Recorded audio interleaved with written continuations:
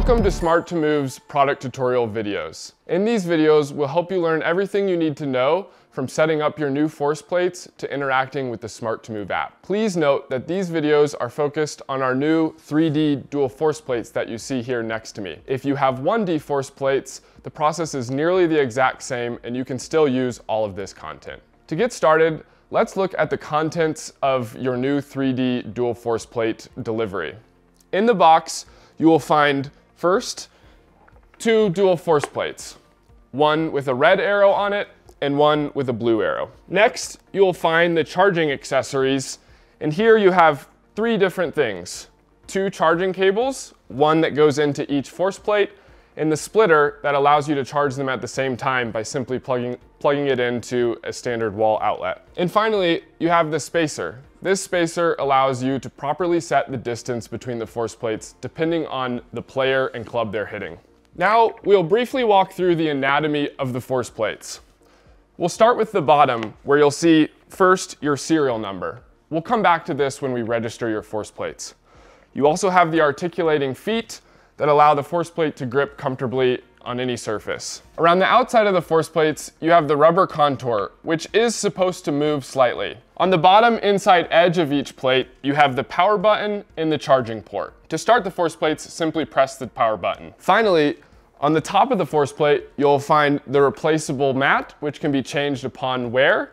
And importantly, in the middle of the force plate, we have the indicator light. If the force plates are off and it is not plugged into a power source, this simply means that the force plate is off. If it is off and plugged into a power source, you'll find that red means that it is charging, green means it's charged above 80%, and alternating between red and green means there is a charging issue.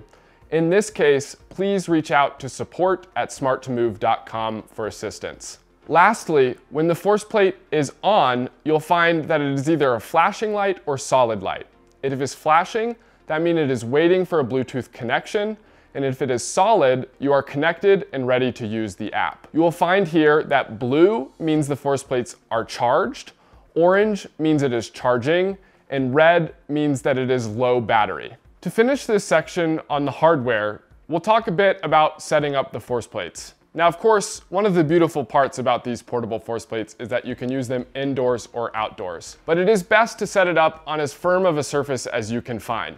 So to do this, we'll set them on the ground, and it is important to look for a flat surface as well. When setting up, especially with a right-handed golfer, the red plate is always the right foot or trail foot, and the blue plate is always the lead foot or left foot.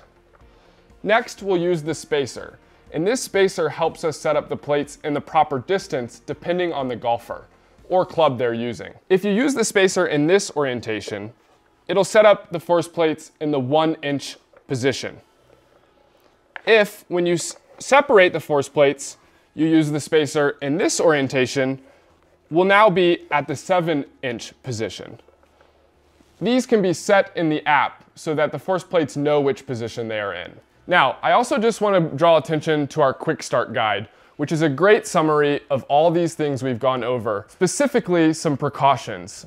You'll see these on the screen, but it's important that we don't jump on the plates and land on them, that we handle them with care in general and don't drop them, and that we use it in a fairly dry environment. This concludes our section on hardware, and next we'll begin to look at the software, how we connect the force plates in the app, register an account, and interact with the app in general.